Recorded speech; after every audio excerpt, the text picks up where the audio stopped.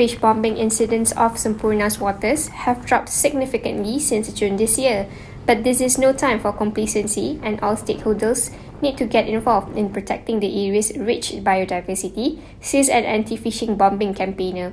Stop Fish Bombing Malaysia SFB Executive Director Terence Lim said the number of fish bombings detected in the area of coverage of our census has been decreasing month to month and is now reduced up to 85%. SFB is a non-governmental organisation (NGO) that uses underwater detection technology to support authorities in the fight to eradicate illegal fishing practices that destroy coral reefs and marine life in the waters of Malaysia's Sabah state, which includes a massive marine park. Lim said, however, we are still getting reports of fish bombs that are not in the coverage of our census.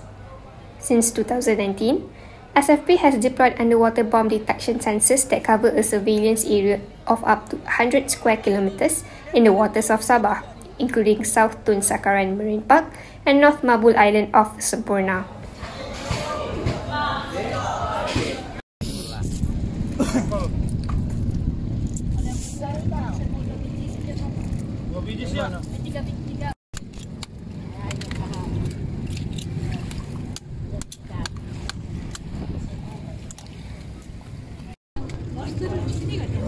Yeah.